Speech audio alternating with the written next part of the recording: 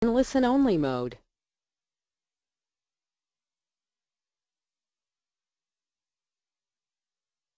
Hi, and welcome to today's Biznology Digital Marketing webinar.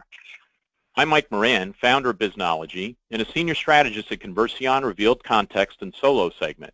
I'm the co-author of Search Engine Marketing Inc. and Outside In Marketing, and sole author of Do It Wrong Quickly. I'm a veteran of IBM, managing groups in IBM.com for 8 years, and retiring from IBM in 2008 as a distinguished engineer. Today, you'll be hearing from Robert Weiss, who will present Debunking Myths around Sales Videos for Business. But before we start, we need to recognize our sponsors. Barn Raisers, a full-service digital and social media solutions company that builds brands using proven relationship principles and ROI.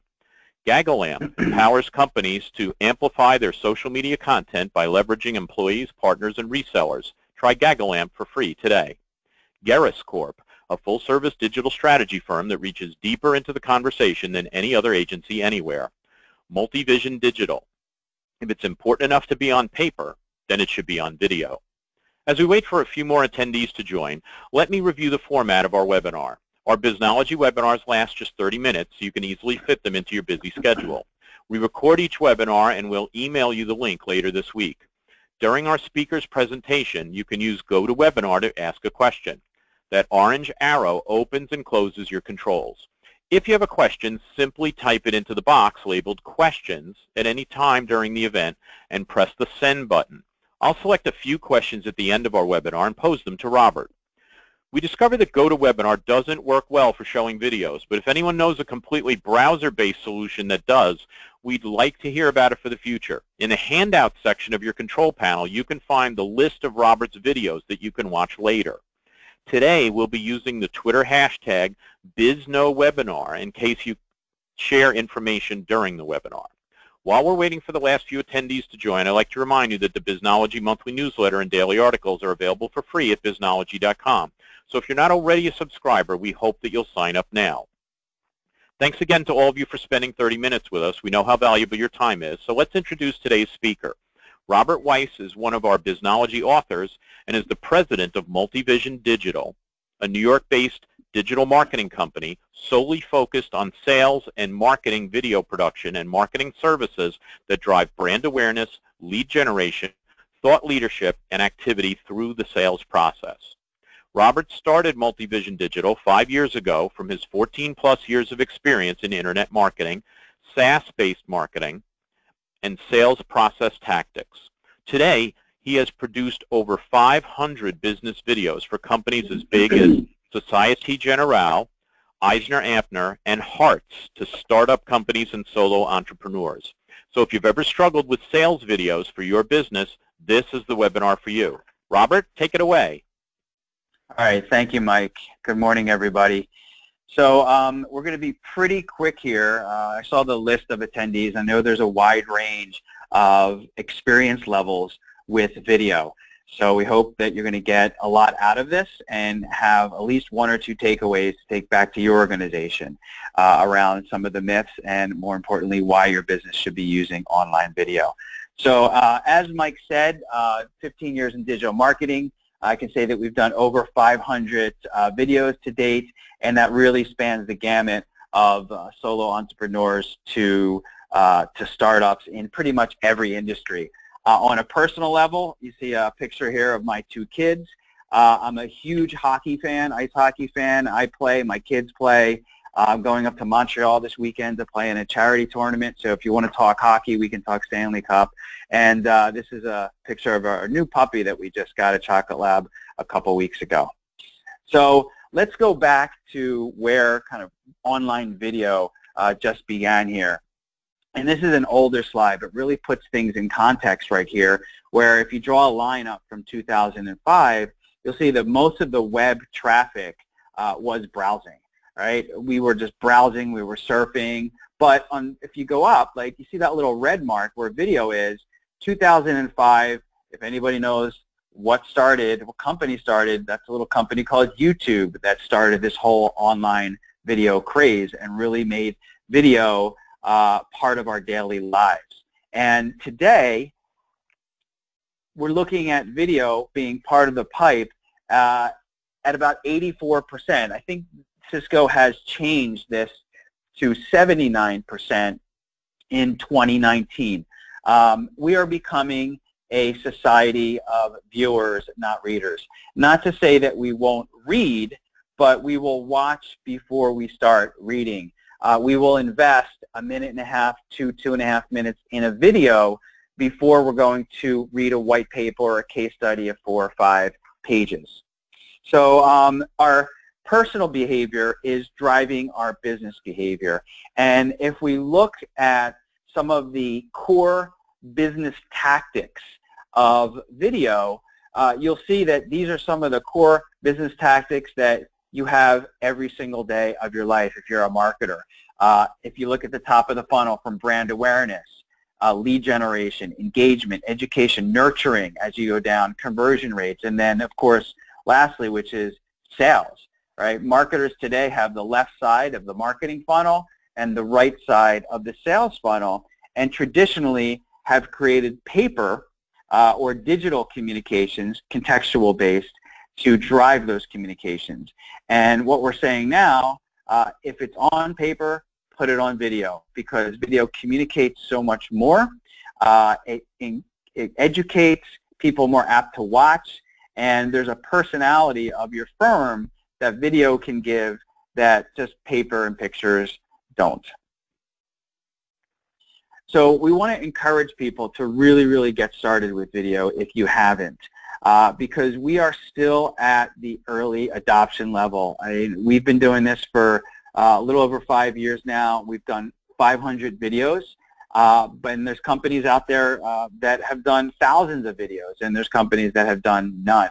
But still, we're in that early adopter phase of business video. Yes, personal video, we watch Netflix and YouTube and Vine. It's out there, pervasive in our lives today. But from a business-to-business standpoint, it's really, really just getting started. So what are some of the myths out there? Well, I think cost is always the first one. People say, well, how much does it cost? How long should it be? What's the best type of video? I only want to do one video there. What's the best type of content? And then YouTube / I want a viral video kind of always comes into play.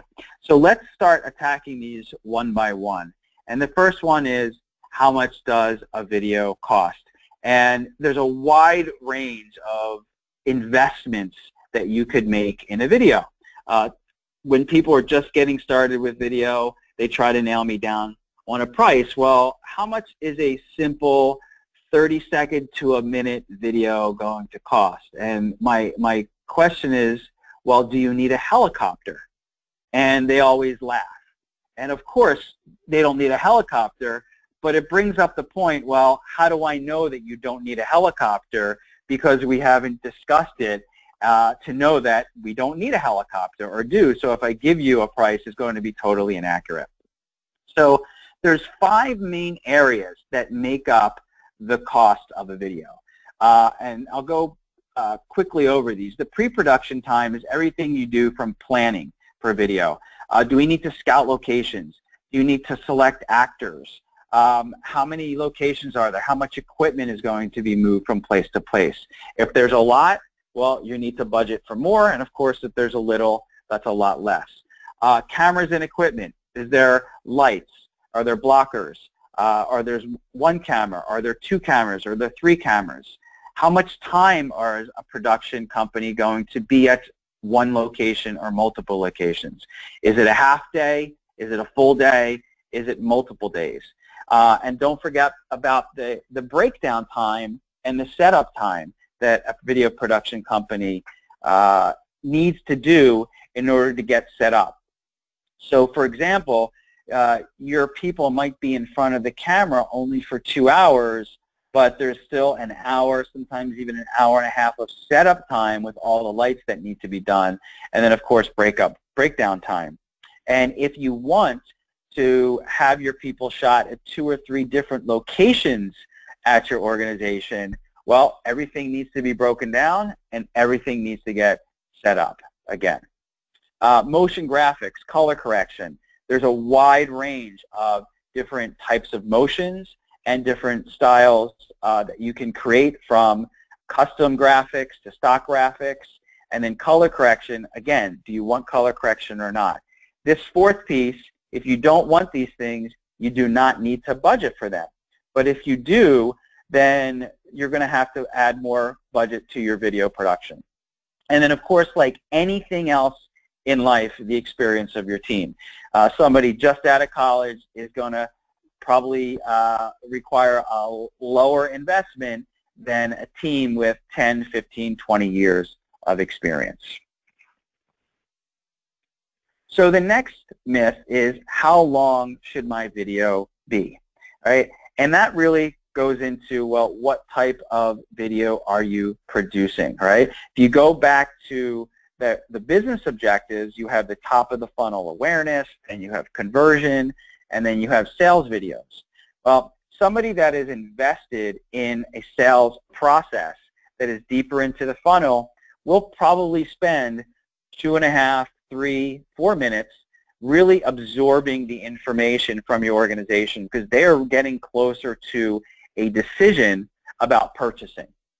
Whereas the top of the funnel, from an awareness standpoint, those should be a lot shorter. For example, social videos. If you're trying to drive awareness through social, those are 15 and 30 seconds, like we've seen across Facebook, YouTube, etc. And then one of the great investments that I see companies make is in FAQ videos. These are great because they're relatively easy to produce. They can be used in so many different aspects, from marketing and from sales. And some answers are answered in 45 seconds. So that particular FAQ is 45 seconds. But if it's a answer about a process that might take 2.5, 3 minutes, well, it's 2.5 or 3 minutes.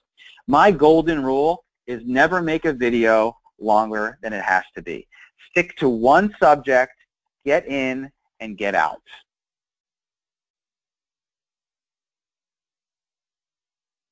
So the next myth is, well, I only need one video.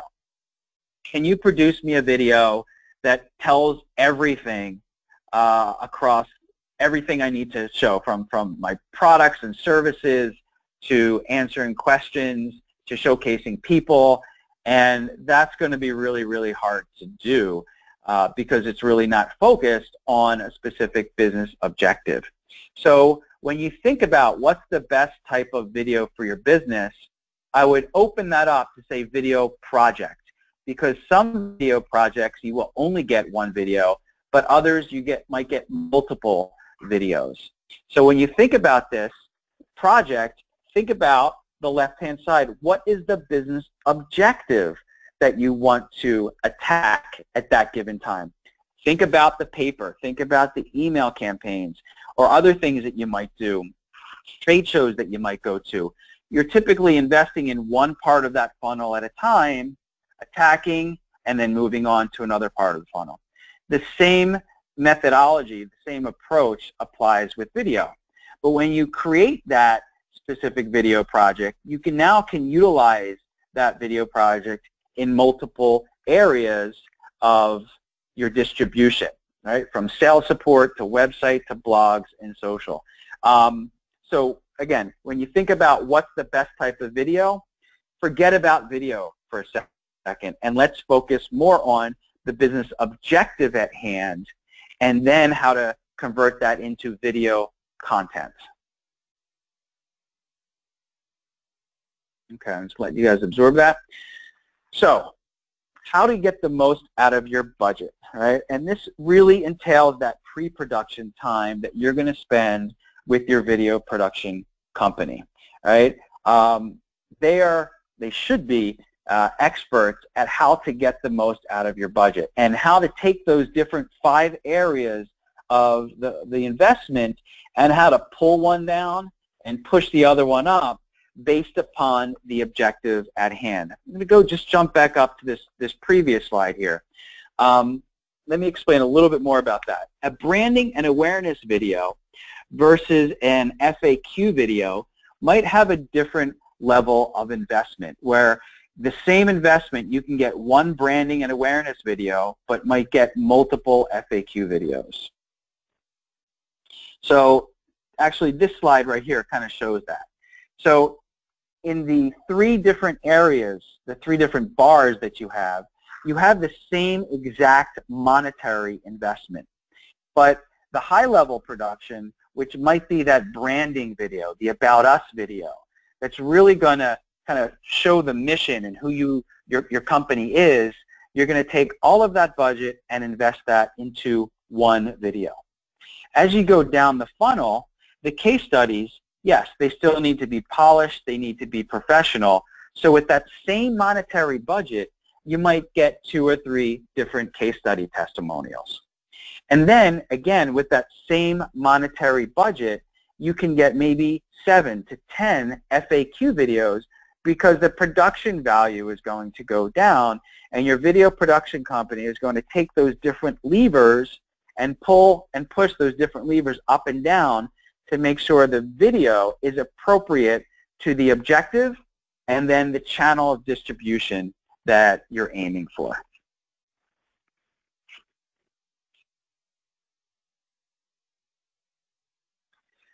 So marketers and business owners are really challenged today with creating content. And we know that video can take a lot of time sometimes, and it could be a larger investment than the contextual blog posts that they do or the emails that they do or some of the other investments that they're making. So what we want to suggest is a video-first strategy. So you can get the most out of your video investment and then extend that across all the different content opportunities that you have.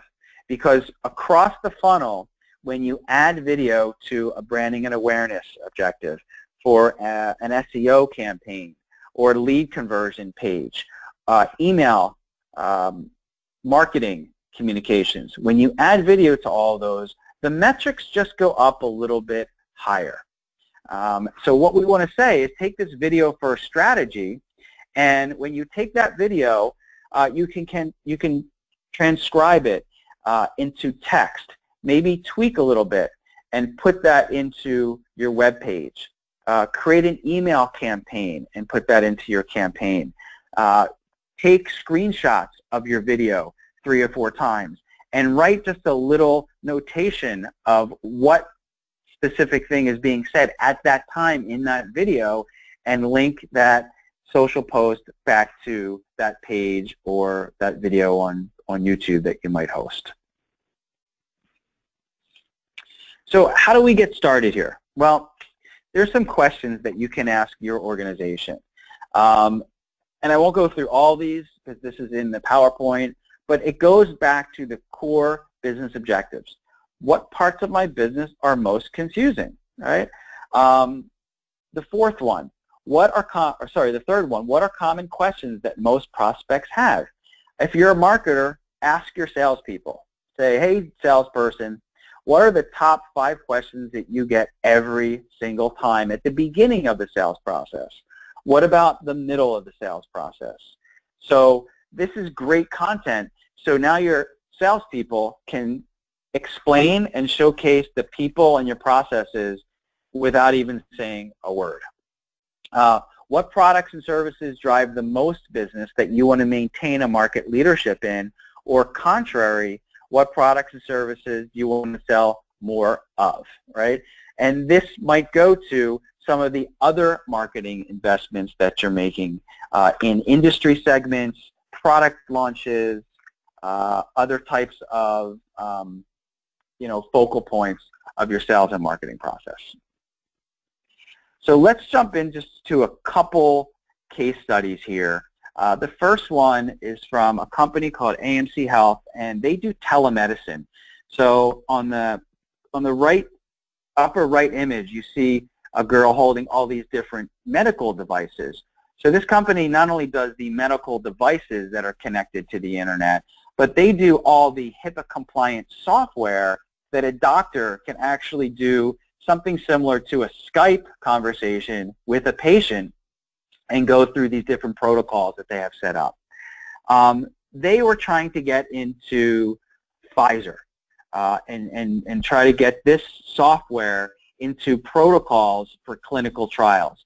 Very, very long lead time in terms of making a sale. But what they didn't realize is that the video that they gave to the outer layer of the Pfizer team was used as that outer team. The decision-making process went to the inner team and a third inner team. So they got to the table not with paper, which traditionally was used by these outer teams to explain their product and service. So you have somebody that really doesn't have a tremendous knowledge about the product and service that this company is offering, standing up and making a presentation to their team, maybe not doing it justice. So in this case, basically what this person did is showed the video to the entire team.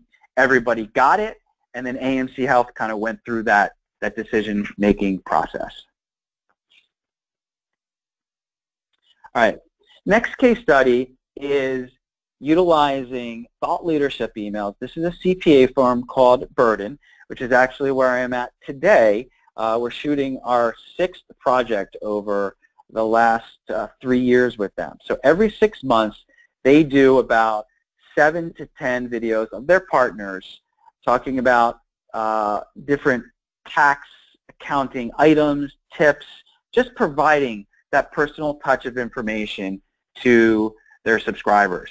And this is really going into how video works into your marketing workflow, right? They didn't just shoot videos and then throw them in. They're actually planning for it. So they have a list of topics over the next 3 to 6 months that they're going to blog about, that they're going to talk about, things that might have been in the news recently, that when we come in, we are supporting that communication flow, and then they're integrating this into their communications. The image on the left, you'll see coming soon, is actually foreshadowing exactly the video that is going to be in the next email, which is the one on the right. And as the title says here, they are doubling and tripling their click-through and open rates. Doubling when it's a generic email, and tripling when it's something that's very focused on one of their target audiences. Specifically in the legal industry, accountants and lawyers have a very strong relationship, so a large percentage of their email marketing news list is dedicated to lawyers. So they've carved out some of the time that we shoot video for them to speak directly to that particular audience. And then finally, they also put this on their homepage. So this is on the right there, you see Jennifer Prosperino. This is one of their videos that they have. Let me also jump back here because they, see, yeah, on the right, the image on the right, you'll see it says Burden 2 minutes on, right? This is something that we did way back in the very beginning. We coined this initiative called 2 minutes on. So in their emails, when they send out their email campaign, it's not an e-advisor that you see on the left, but it's a 2 minutes on. So now their subscriber base knows when they see 2 minutes on in the email subject line, they know it's going to be a video. All right, so this is a small family-owned business, third-generation energy company in Brooklyn. And they came to us, said, well, we need to do a video because my web company says that videos help support search engine optimization. And I said, you're absolutely right. But when you're making a sales call, do you ever make one phone call? Do you do one blog post? Do you send out one email newsletter? The answer was no. So we came up with an approach where we use their allotted budget to, instead of getting that one video, we ended up getting 20 different videos. And you'll see on the bottom left, that's Jeff. He's the owner of a company. We actually did 3 locations at his office and warehouse, and we answered some of the common questions that people had. If I convert to gas, how long is my payback? Can I get sick from carbon monoxide? Which is a better burning fuel? Is gas cleaner than oil. These were very easy things for him and one of his guys, Johnny, to answer on camera, because these are some of the questions they ask every single day in their life.